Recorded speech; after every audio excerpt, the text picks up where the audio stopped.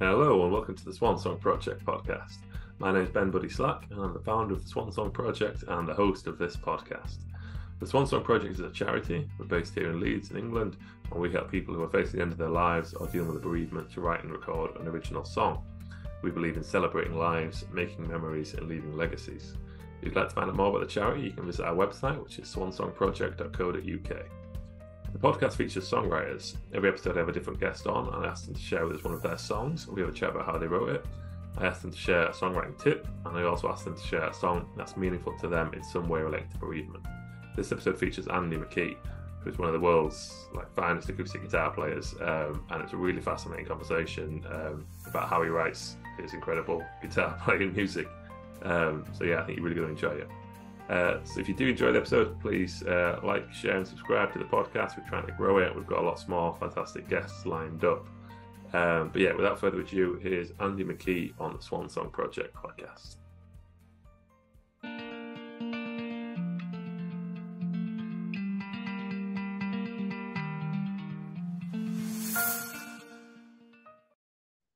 Okay, today I'm here with McKee. Thanks for joining me, Andy. Hey, my pleasure. Thanks for having me, Ben. Yeah, I'm really excited to talk to you. So this is the Swan Song Project Podcast. For anyone new to the podcast, we do it in three sections. First, we're going to have one of Andy's songs, and we're going to have a bit of a chat about how he wrote that. In section 2, I'll ask Andy for a songwriting tip, and in section 3, we're going to talk about a song that's meaningful to Andy in some way relating to bereavement. So over to you, Andy. Which of your songs have you chosen to talk to us about today? Well, I picked a tune called Hunter's Moon, and I originally released Hunter's Moon several years ago as a solo guitar piece on an album called Joyland. And I originally came up with Hunter's Moon because I sort of wanted to revisit playing the guitar in a sort of percussive way. I really haven't written too many tunes where I do a lot of percussion on the guitar, but my career kind of took off with a very sort of percussive guitar tune, integrated percussive sort of guitar playing called Drifting. And so, a lot of people discovered me with that song on YouTube when YouTube came out, I guess about 20 years ago almost now. And but I've always kind of been interested in many facets of acoustic guitar playing, fingerstyle guitar playing. But I kind of became known with that tune. So I thought, well, maybe I'll write another one, and just, show another example of that kind of way of playing. So Hunter's Moon is in an altered tuning, and I play over the top of the neck and do percussive stuff on the guitar body while playing. And so it incorporates some tapping on the fretboard and harmonics and things like that. And of course, this whole style for me was inspired by Preston Reed originally. I don't know if your viewers are familiar with him or not, but he's one of my first influences to get into the acoustic guitar. So anyway, I just wanted to write another tune sort of in that style. But the video we're going to have for everyone today is a new take on Hunter's Moon.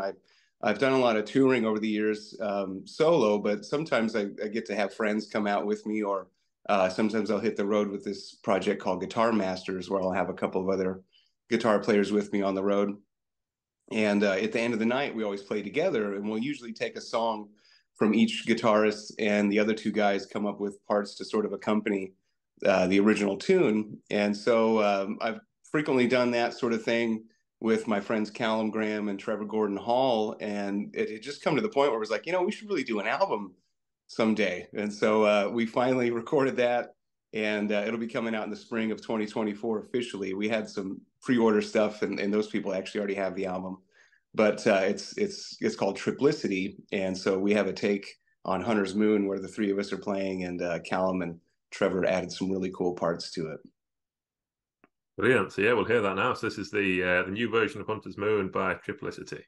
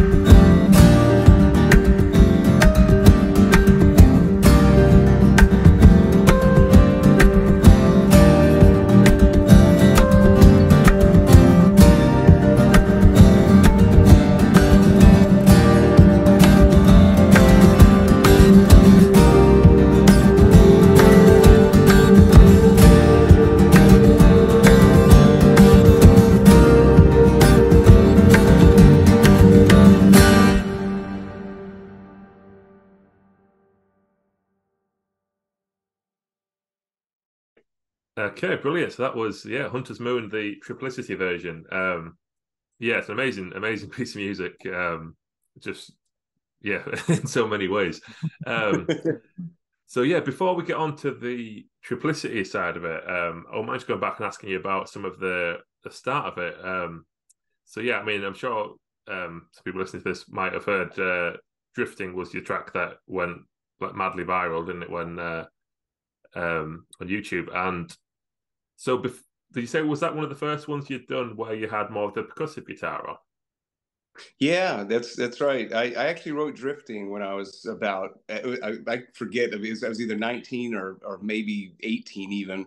And I had been playing electric guitar with friends, in high school, and we had, little bands and stuff and things like that. But I actually saw Preston Reed play at a guitar workshop when I was 16, and it was like, it just sort of re-scrambled my brain. I had no idea, that you could do that sort of thing with a steel string acoustic guitar. So um, I had tried learning his stuff by ear from the record and wasn't really getting anywhere. I didn't know anything about altered tuning so much at that time. But I got an instructional VHS cassette. That's how long ago this was. That he had showed how to play a few of his tunes. So I, got some of the techniques and learned a few of his pieces, and then wanted to start creating my own too. And so I think I was either 18 or 19, and I wrote Drifting and tried to incorporate that sort of style with the percussion and tapping and altered tunings and stuff. Wow. And then so that must have been strange to have like, just exploring kind of new techniques and getting used to them and then have that kind of level of attention to it. Did you then feel quite Yeah. a lot of pressure to then kind of like to Yeah. maintain that style and keep developing it? Yeah, sure. Yeah. I had, I guess it had been a few years, since I wrote it.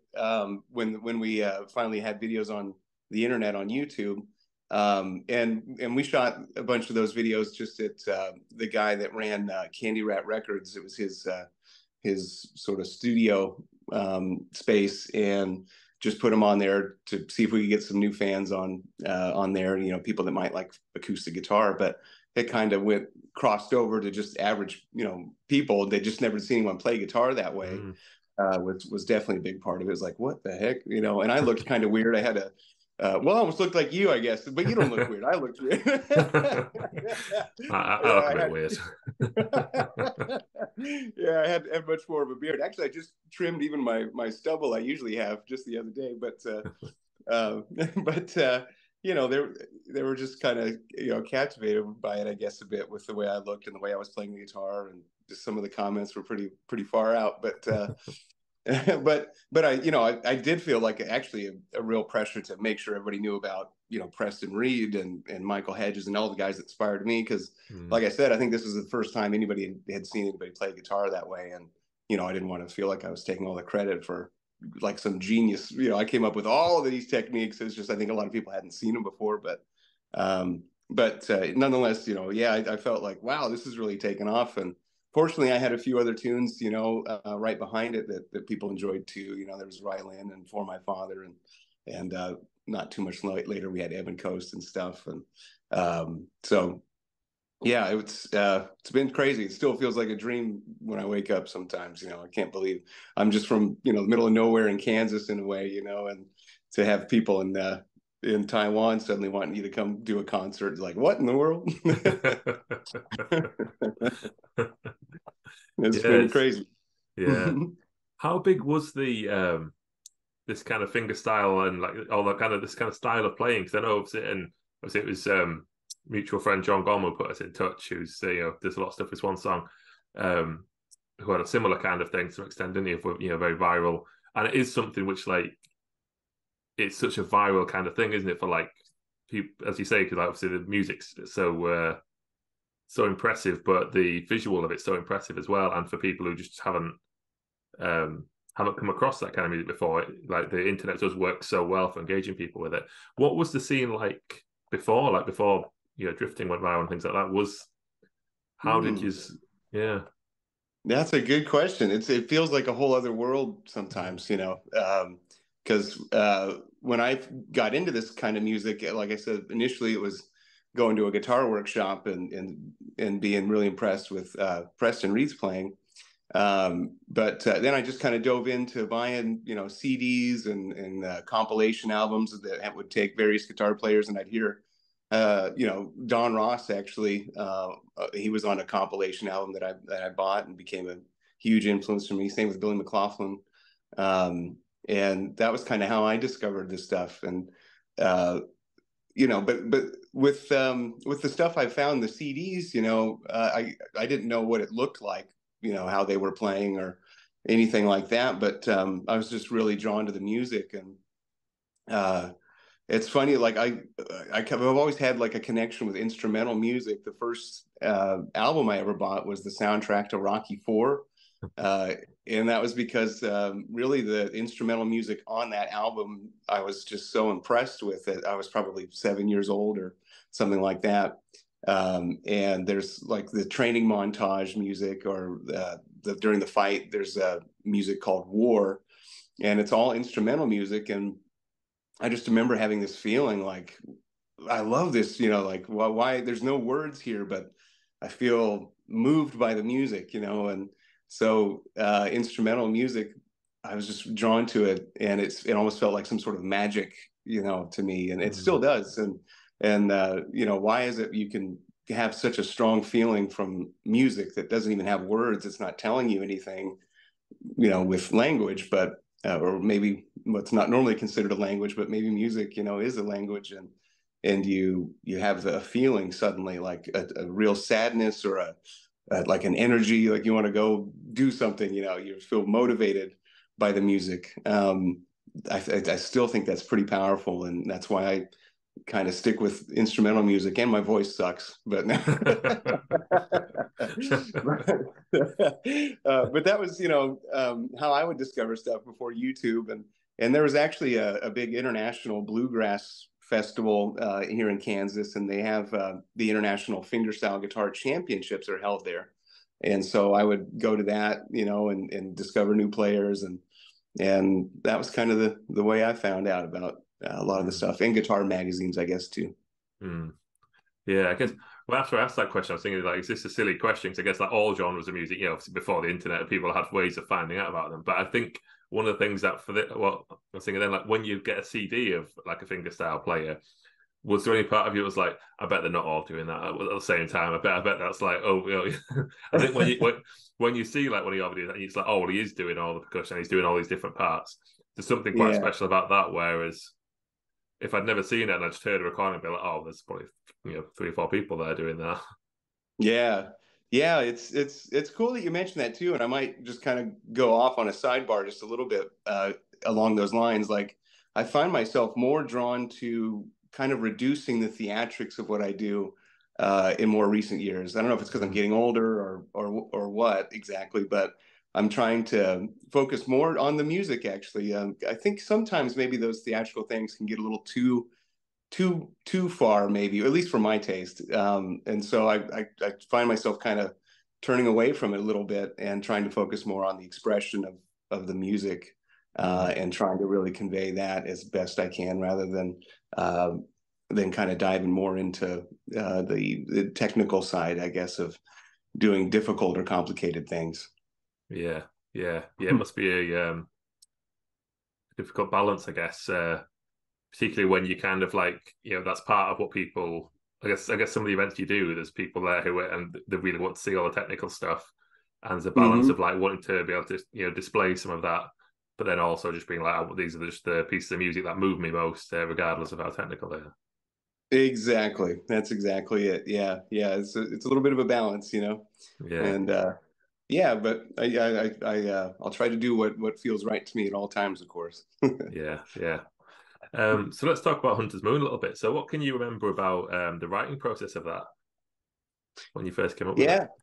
Yeah. I wanted to do a percussive sort of guitar tune, and so actually just in general with fingerstyle guitar pieces, part of my process, I guess, is coming up with a new tuning or using one that I haven't tried before that I discover, and just kind of finding what I can do with it a bit, what kind of chord voicings are possible.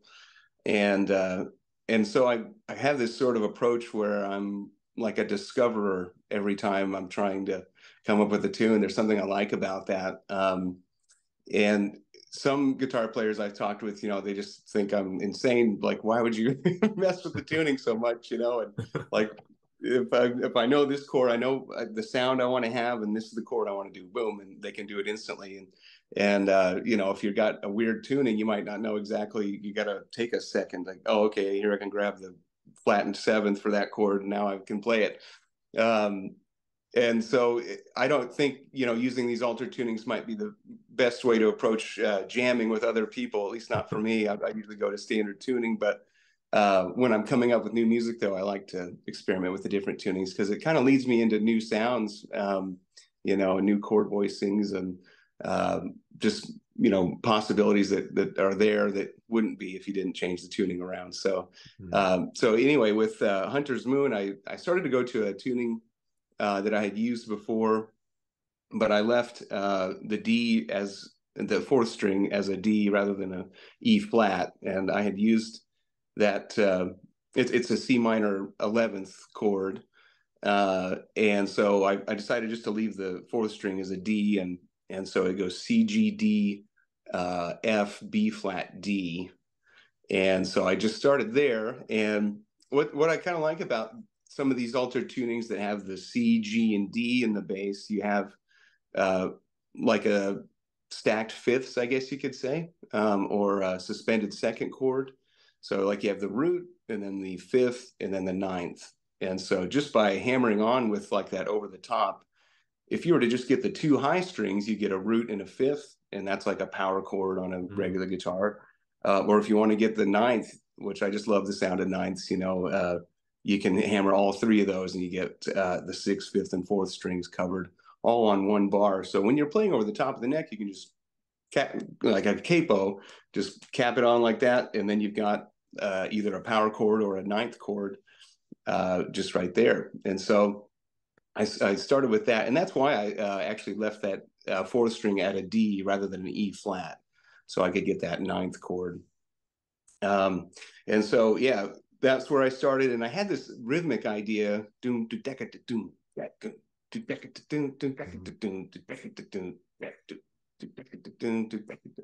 that was kind of the rhythmic idea I wanted to get. So it starts out with the hammers and the percussive stuff, and that kind of gets your intro. And then I add in a kick drum sound with the bass of my right hand hitting the lower bound of the guitar.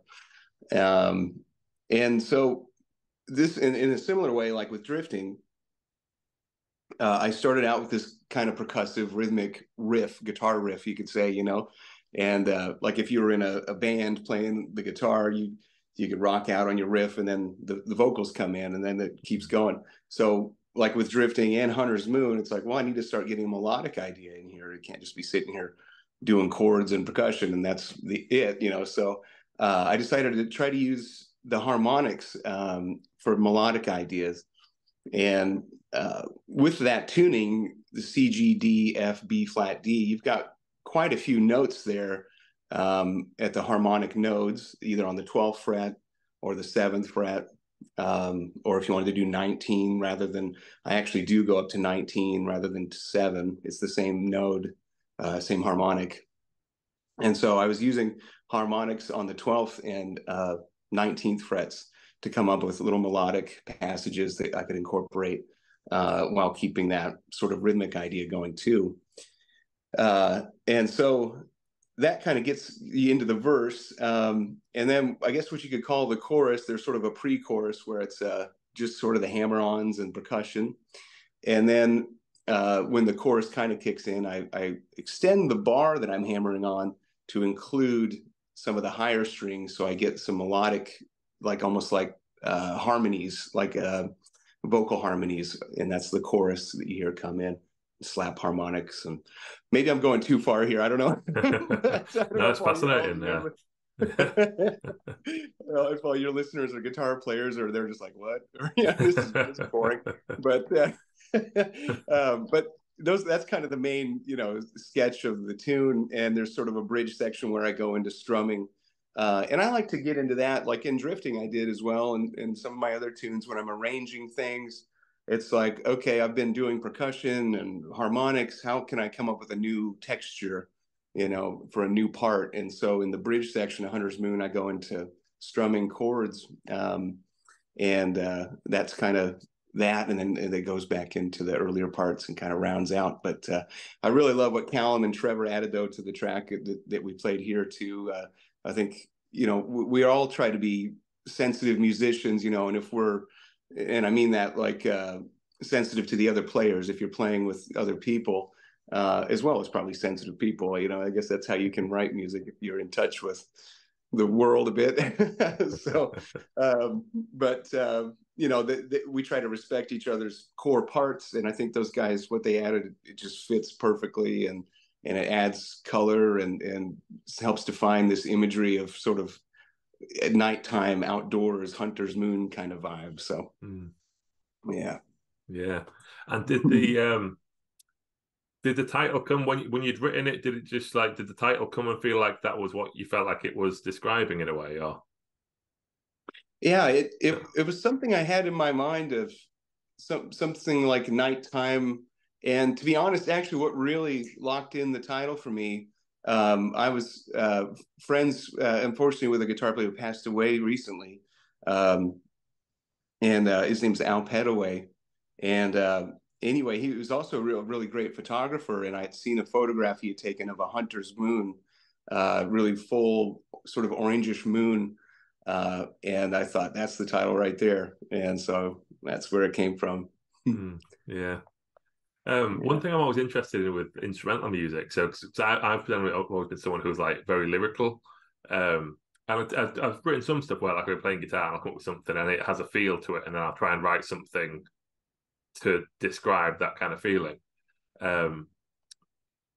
So I'm always interested with instrumental music, whether there's, and I feel like this is probably the equivalent of the question of what comes first, lyrics or music, but for instrumental music, whether it's you start with like, I want to write a song that conveys this kind of emotion or this kind of feeling, and then you start playing with that in mind, or whether you start playing and then listen to it, and then it's the other way around, I guess. You start playing, something comes out, and you're like, that feels like this.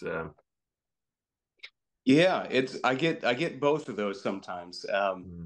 Like Hunter's Moon was more of a conscious decision to write like a percussive guitar tune, and that was kind of where it came from. It wasn't necessarily like I had this image of a nighttime outdoors thing necessarily at the start of it, but that was kind of the feeling I was getting from as I was playing and coming up with ideas melodically and things like that. But there's other tunes though where I did have a certain image or person or place in mind, and maybe one good example of that would be like Into the Ocean, a tune I wrote on the harp guitar that I wrote after seeing the Pacific Ocean for the first time. And being from Kansas, it made a real impression. We're right here in the middle of the United States. So I was, you get that sort of humbled feeling when you see the ocean or maybe a mountain, and you just, or when you look up at the night sky, you just feel very small and humbled in a way. So the ocean kind of humbled me a bit. And when I got home, I just wanted to capture that as best I could. And I think maybe in some way too, though, the tune was inspired a bit by like Sailing by Christopher Cross, if people are familiar with that. The sort of guitar riff, I guess, in that, I think it captures the ocean a bit too, and so I think the similar vibe is in Into the Ocean. It's just kind of this rolling fluid sort of piece, and so anyway, yeah, I was really trying to capture the ocean with that. Or another tune, just real quick, it'd be like For My Father. I wrote for my dad, when he was terminally ill with cancer, and so I wanted to just capture like a nostalgia kind of feeling and the warmth, that the relationship you can have with your father. So yeah, it is amazing that how music can tell such a story and create such an image. Yeah. There's a couple of questions that came to mind as you were talking there. So one I was going to ask was, when the way you described writing Hunter's Moon, so having the one part and then like thinking, oh, I'm going to do the melody part now.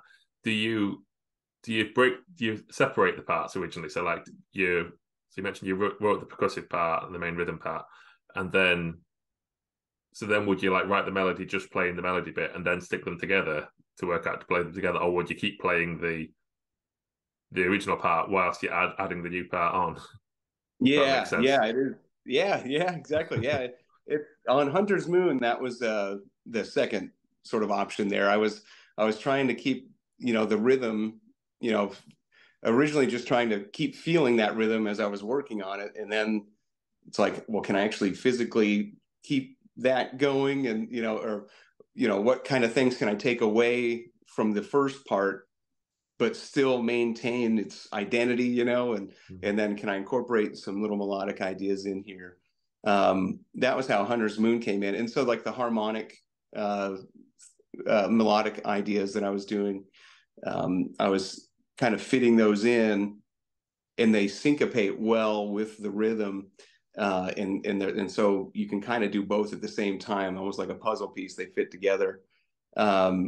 There was another one though on harp guitar I wrote called "The Friend I Never Met," where I actually put the original idea on a loop station and then started to see if I could come up with a melody on top, and then it was like, okay, can I put these together, and found a way to make that work. So, but on Hunter's Moon, I was trying to just do it all at once and see what could come together. Yeah, that's really interesting, and this might lead us nicely on to talking about the triplicity stuff.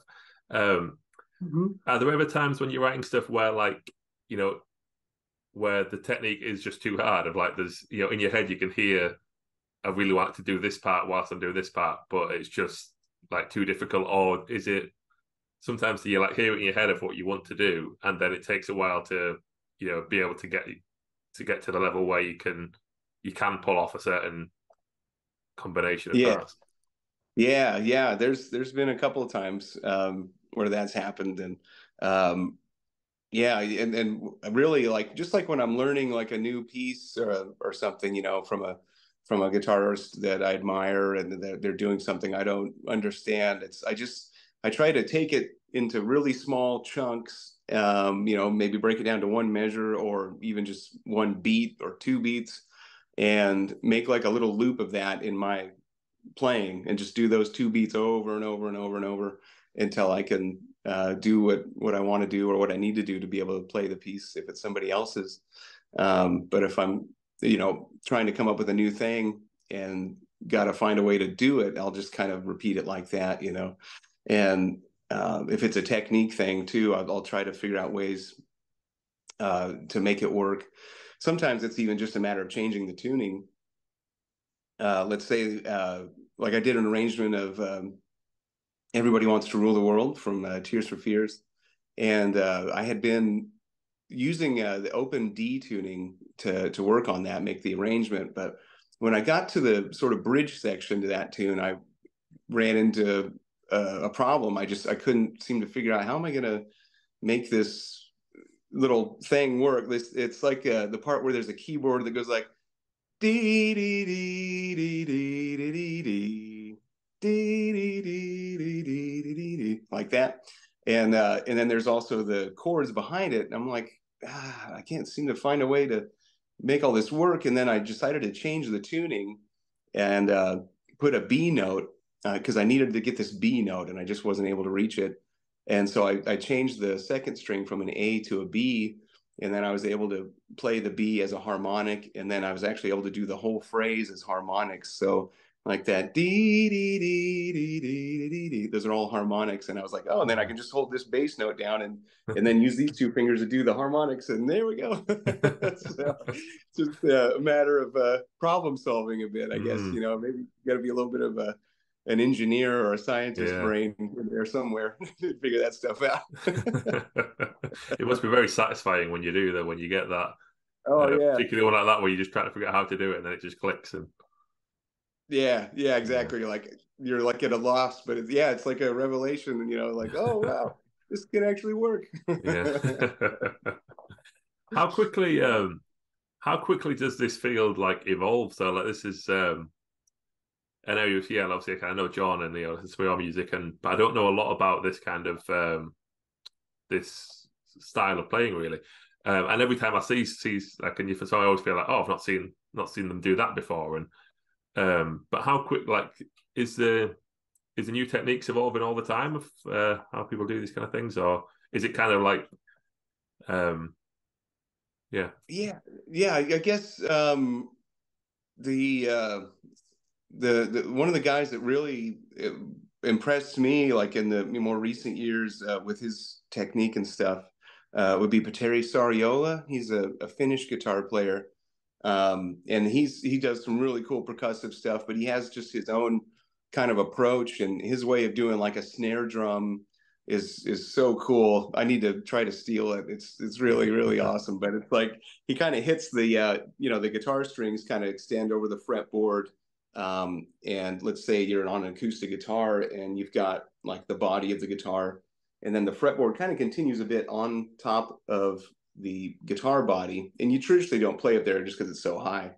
But your strings are running across that bit of fretboard, and he like slaps it, and these guitar strings hit the fret wire, and it just sounds so good. It's like a snare drum, and yeah, so I love his technique with that, and then just his ability and songwriting and everything is really cool.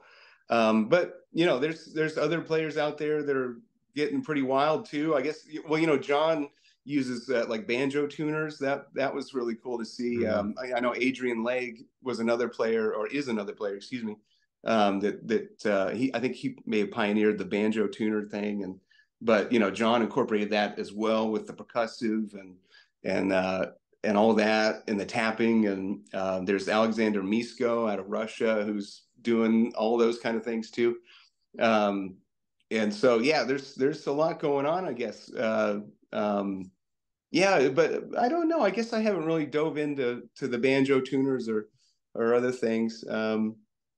I guess I'm just trying to write the best music I can. Really, actually, the last thing I released that was an album was synthesizer music, so it didn't even have guitar on it. So I'm just kind of experimenting and trying different things, just even without a guitar these days a bit. Yeah. Oh well. Mm-hmm. Yeah, brilliant. So for the Triplicity stuff then, so and you've got the new albums coming out with them early in the new year, you said. Yeah, it's going to be in the spring. We were wanting to release it in the fall this year, but we had some stumbling blocks, I guess, this year, unfortunately, with a few things with management. But it'll officially be coming out in the spring. So brilliant. So with that version of Hunter's Moon that we heard with the Triplicity, were the parts what the other guys were playing? Were they things that you'd written or had in your head originally, or were they parts that they came up to themselves to complement Hunter's Moon? Right. Yeah. So like on the entire album, we've taken tunes from each guy, and then the other guys accompany. And we do a Michael Hedges tune as well on there. But what we wanted to do was just give each other the freedom to express, be yourself on the track, and you go ahead and come up with it, and if it was too far out, I guess we could say, hey, maybe you want to reel that in or something. But I don't think that even happened once, actually, to be honest. I don't think that happened at all. So yeah, we really just let everybody, do their thing, and it came together beautifully, and I'm really, really happy with it. We've sent it off to a few guitar players like John Petrucci and Steve Lukather, and got some real nice reviews for those guys, so that felt good. Yeah, oh, brilliant. Yeah, it must have been so important to have the right people to do that, where, as you said earlier, kind of all sensitive of each other's style, and to not kind of overplay or and what I was kind of really impressive, it feels like it's not everyone show off everything they can do at once. It's like everyone kind of has their moments, and everyone just kind of pulls in and out of what's needed to make the song work, I guess, as best as possible. Exactly. Yeah. That's exactly it.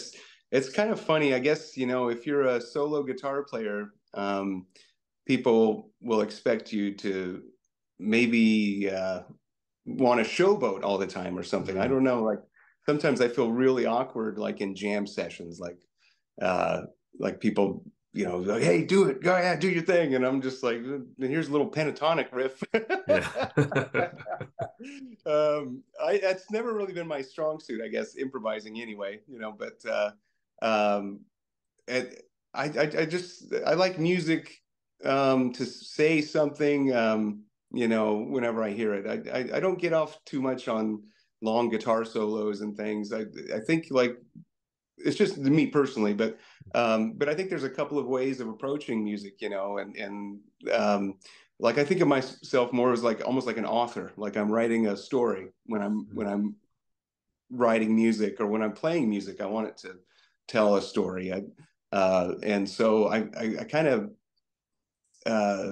have that mindset, I guess, about music. And so do Callum and Trevor. So when we came together, nobody had this feeling of like, yeah, let's just shred on this song. It was always more like, what can we add to tell this story, and so, yeah, picking the right guys, as you said, it was vital for that. The way we think about music, and we have similar senses of humor and all that, so it just kind of all fit together perfectly. Yeah, brilliant. Yeah, look forward to hearing the whole thing. Are you going to tour it at all? Or? Yeah, that's another reason why the album's a little bit delayed, is because we want it to come out and hit the road. And so these days with booking shows, it's usually about 6 months ahead. You need to be lining stuff up. So that's what we'll be doing, though. We're gonna hit the U.S. for sure on the coasts, and go from there. See what we can line up. Otherwise, hopefully we can get over to UK and Europe. And I've of course toured over there many times. I used to play in England sometimes twice a year. I would come over early on, 2008, 2009, and 10, back in those days, and try to get over once a year these days, and hopefully can bring the guys with me and get over there to rock out some. Yeah, sounds good. I bet it'll be a really fun talk. Yeah, brilliant. So let's move into section 2 now, Sharendis. This is where I ask my guests for a songwriting tip. So what would your songwriting tip be for us today, Andy? That is a good question. I guess when I try to sit down to write something, I just try to keep an open mind as much as possible. Like, like that's part of the reason too why I use the altered tunings.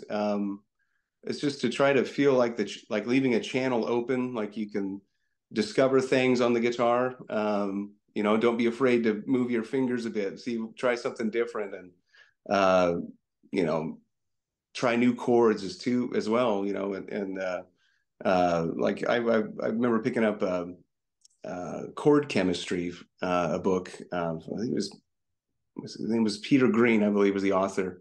And just discovering new chords, and trying those out, and hearing how do these notes like relate to each other in this chord, and then feeling a feeling from just a single chord, so I think it's good to experiment, and good to discover new things, and then when you sit down to come up with a new piece and start writing, you'll have more to draw from. It's good to listen to a lot of different stuff as well.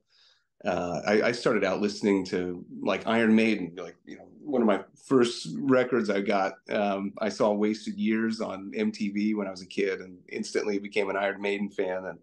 And so, I have a history of listening to a lot of hard rock and heavy metal and progressive rock. And my mom, she got me interested in Earth, Wind and Fire at a young age. And dad was into classic rock stuff.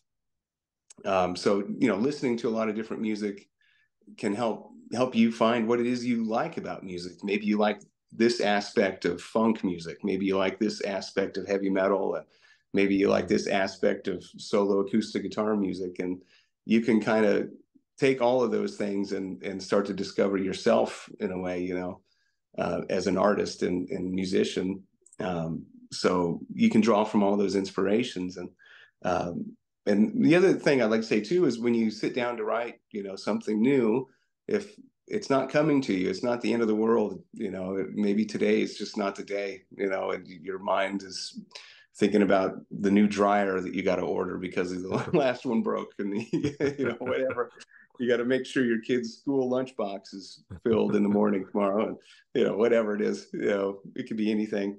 So you can't get too discouraged if you can't come up with a tune today. You just come back to it, and maybe you'll just have an idea, but make sure you get it down. I use my phone recorder. I think a lot of people do, to just make sure you get that little nugget of an idea that sounds so good, but you're not sure where to go with it. But maybe you can come back tomorrow and you'll find something that works. So make sure you keep your ideas, and don't get too discouraged if things don't come to you now and then. But there's always tomorrow.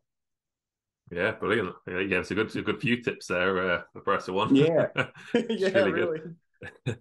What's your writing schedule like? Do you have like a routine where you go and you sit and you work, or do you wait for inspiration? Man, or have... I got to admit, I'm probably one of the most undisciplined people on planet Earth, sadly.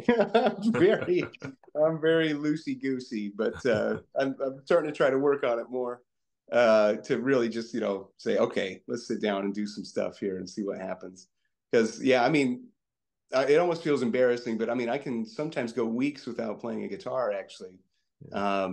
I felt really bad about that for a lot of years, but then I heard Michael Hedges did that too sometimes, and I thought, oh, it's okay then. And for whatever reason, I can remember my tunes pretty well, the pieces I've learned or created. And so like if I have a show coming up and I haven't played guitar in 2 weeks or something, I can still manage to go play a show okay. Yeah, I need to get more disciplined about that. And so really, though, otherwise it's just kind of whenever an idea comes, sometimes I'll be doing something else entirely and I'll hear like a little musical idea, and I'll come into the studio and see if I can find it on the guitar, or sometimes I'll actually go to the piano first and see if I can find it on there. Sometimes it's a little bit easier to find things on there for me, and just record those ideas so I have them down. But I am desperately in need of a new album, actually, of solo guitar music. So this year I'm going to be working on that a lot, and get a new solo guitar album out as well. So I'll be locking myself away for several hours a day during the day to get that happening. And when you're doing a block like that, then would that be how you do it? You just kind of set yourself, I'm going to go and play for a while now, and then would it just be like, I guess, do you have anything in mind already of what you'd like to do with your next set of solo stuff? I mean, I know you just said as a songwriter tip to be open-minded to these things. So, but is there anything in your mind that like your particular area you'd like to explore more, or? Yeah, absolutely. I've actually got probably 4 or 5 tunes in development that are really kind of like retro 80s kind of sounding. I was born in 1979, and so I kind of discovered music in the 80s and MTV, and I just still love the sound of the 80s music, and that's why I've done a handful of 80s arrangements for solo guitar too. But incorporating synthesizer and electric guitar and things like that. So we'll see. That might be just an EP thing that I release at some point. But I think my next full album, I'd like to incorporate mostly acoustic guitar, but maybe some electric guitar as well. I've always enjoyed electric guitar too, and Eric Johnson and Joe Satriani would probably be my biggest influences on that. Just really love their melodic sense, and so maybe incorporating some electric guitar solos here and there and see what happens. So that'd be the angle, I think. Yeah, brilliant. sounds great. Yeah, I think it'd be cool. It'd be kind of something different. Nobody's really done that, I think. So yeah. So would that be doing some of the tapping and stuff on? I guess it's harder. You can't do the percussive stuff as clearly on electric. Is that right for the? Right. Yeah. I'd maybe something along those lines on an acoustic guitar, but then with an electric, maybe playing a melody on top, nice. Something like that. Yeah. Sounds good. Yeah. A quick question that I imagine you probably get asked all the time, but some of our listeners might not be familiar with your style of music, but have you got any advice for people who like, maybe we've seen one of your videos and think like that's just incredible, and that they know a few chords, a few of the basic chords or the standard chords. Have you got any like a simple bit of advice of like what's a good first step for getting into some of these more advanced guitar playing techniques? Yeah, sure. Well, I think it's wise to start with sort of traditional fingerstyle guitar. And that was really where I started. One of the first tunes I learned early on, my first guitar was a nylon string acoustic guitar. And so, I wanted to play Metallica and stuff like that, but it sounded kind of silly on there. So I was like, well, what can I learn, tunes that have acoustic guitar? And I started to learn things like Dust in the Wind by Kansas and Babe, I'm Gonna Leave You by Led Zeppelin and some of the other sort of fingerpick tunes from Led Zeppelin. And, a couple of tunes in that era, sort of in the 90s, had some finger picking in them. There was a tune called Silent Lucidity by a band called Queensryche. And so I just kind of started to learn, some traditional finger picking tunes. And then I had a cousin as well that was studying classical guitar, actually. He's a really big Eddie Van Halen fan, but he was studying a bit of classical guitar at the time, and he had these Bach duets. And he said, hey, you want to try and learn these with me? And I was like, sure. So, I started working on those with him as well, playing fingerstyle. And so anyway, I think anyone that would like to get into, playing without a pick, and that includes traditional fingerstyle or tapping and all that stuff, I think it's good to learn something more traditional where your thumb is maybe alternating between bass lines and you just have a pattern with your index fingers, index, middle, and ring fingers. And, again, I guess maybe just to say again, Dust in the Wind, I think is a good one for anyone to start with, just to get comfortable with using your right hand to pluck the strings. Hi everyone, I'm Kath O'Neill, and back in May this year I was diagnosed with grade 4 stomach cancer. I'd heard of the Swan Song Project on the Chris Evans radio show, so I contacted Ben about writing a song to inspire my 10-year-old grandson Rufus to improve his confidence. Working on the song gave me a distraction from my cancer, which was what I really needed. The process didn't take long, about half a dozen sessions online with Ben. He put the song together with some music friends that he has, including Boff Whaley from Chumbawamba. The process was absolutely brilliant. I got so much fun from it. My family loved the song, including Rufus. Thanks for the memory, Ben. I'll never forget it. To help more people like Kath write their swan songs, please donate to the Swan Song Project today.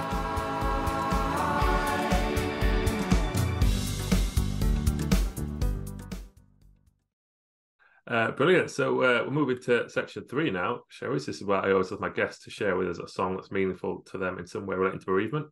And what I'll do here is I'll put the link to the song in the description of the episode. So if you're watching this, Andy will introduce the song in a moment. If you want to pause us and go and listen to the song, come back and have a chat about it, you can do that. So which song have you chosen for us for this section, Andy? Well, I chose a tune from Michael Hedges, and it's called When I Was 4. And this is off of his album called Oracle. And I think as soon as your listeners hear it, they'll feel it. And it's a very sort of nostalgic, somber sort of tune with a lot of guitar and flute as covering the melody. So yeah, it's a beautiful song. So yeah, if anybody's listening to this now and isn't familiar with it, you can pause it and go and have a listen to that and come back to it.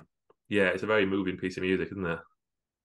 Yeah, yes, it's almost hard to listen to and not just kind of be stunned. I don't know if there's something about it. Michael was just such a brilliant composer, really, and it's pieces like this or some of his other ones like Ursa Major, which we cover on the Triplicity album. They don't necessarily have a real technically demanding component to them, but they're just unbelievably like otherworldly beautiful, and that was a good reminder to me. Like, I got really into the technical side of the guitar, of course, as a young man, and you're coming up and you got your buddies all playing guitar, and it's like, well, I just learned how to play Eruption, and well, I just learned whatever. and so you're kind of outdoing each other, and you're testing yourself too. You're like, can I play this Yngwie Malmsteen like lick maybe? And then you get into the I got in the acoustic guitar, and I heard Preston Reed and Don Ross and Michael, and it's like, oh man, I wonder if I can learn how to play these tunes, and just getting so energized by like, oh wow, I can learn these pieces. But as tunes like these, that it was like, it was like a wake up call. It was like, wait a minute, this is like the real power of music. Like this changes everything when I hear it.